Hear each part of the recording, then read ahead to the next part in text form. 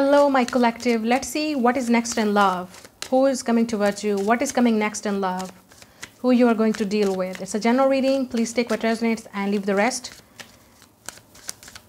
Let's see, my collective. Who is coming towards you?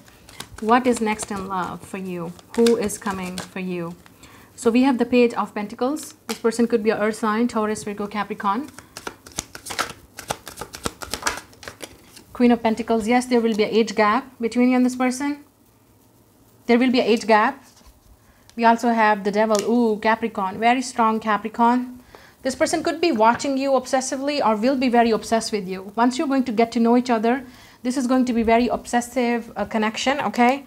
You both are going to be very obsessed with each other. You both are going to be very intimate with each other, physical with each other. The chemistry between you and this person will be very off the chart, especially romantically and physically. I'm talking about wink, wink. Okay, so yeah, you both could be an Earth sign, or you both could have a heavy Earth placements in your chart, especially Capricorn placements, okay?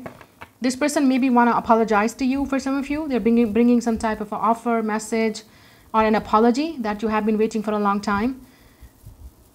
You could also meet this person through work or something that you're working together. You both could be from the same field or different field, but you both are definitely self-made or self-employed. I'm picking up. This person could be very hardworking, okay?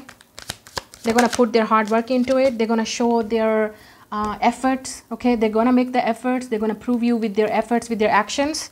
We have the Moon card. Yes, you definitely have a strong Moon placements, conjunction with this person, astrologically, I'm talking about. So you will have a very strong Moon conjunction with this person. This person could have a Capricorn Moon, or you have it. Especially if you have it, then this is a message for you. Yeah, Pisces, Cancer, Scorpio could be. There's something going to happen on the next full moon, okay? Or could be something happening on an eclipse that this is going to, you will receive this message. You will receive this type of an offer that's coming your way. With the Devil and Moon, maybe this person or you both have some type of a mental blockage, some type of a fear, anxiety, or tension to bring something on the table. You both could be different from each other, or there could be some type of a fear blocking this connection here. This person could be afraid to talk to you if this is someone returning, okay? Or maybe there's someone who is watching you secretly. They're obsessed with you, but they're, you know, like intimidated by your energy. So they feel like you're very intimidating. So they maybe think that you're not going to offer, you're not going to accept their offer. So they could be afraid to approach you or contact you. Yeah, this could be someone new with the Ace of Wands.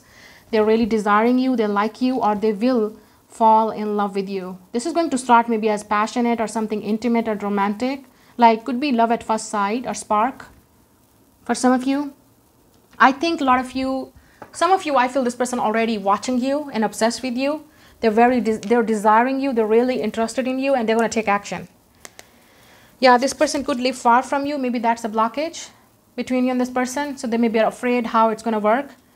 And others of you, this is someone that you are moving on with this person. Either this is someone coming back with an apology and you're going to mend things with each other and you're going to start all over again.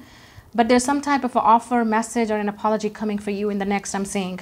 So this person could be a fire sign, or they have a fire placement. It could be air sign also.